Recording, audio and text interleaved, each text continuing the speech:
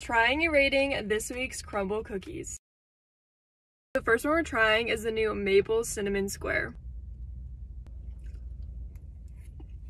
This just tastes like fall. Like, this is so good. I love the maple cream cheese on here. So good. This thing is absolutely packed with cinnamon and sugar. It's like a mix between a cinnamon roll and a coffee cake. For me, the maple flavor in the frosting is a little bit much, but it's still really good. I'm gonna rate this one a 10. I'm gonna give this one an 8.5. The next one we're trying is raspberry cheesecake.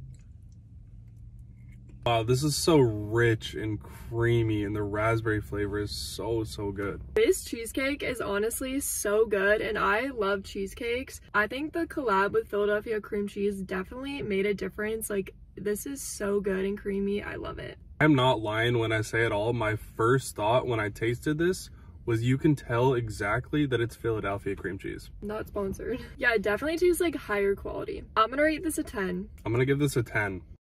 The next one we're trying is caramel pumpkin cake.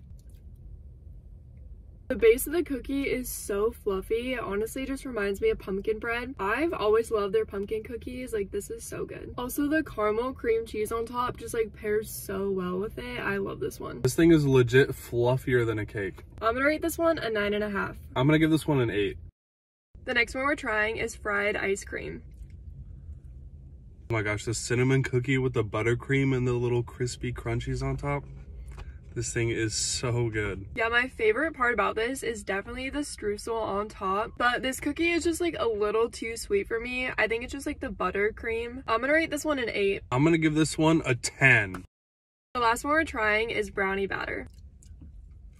This is just pure ooey gooey chocolatey goodness. Literally just tastes like you're licking the spoon from brownie batter. Like, so good. It's so gooey on the inside, which is perfect, and then it's like crispy on the outside. I'm gonna rate this one a 9.5. I'm gonna give this one a 9.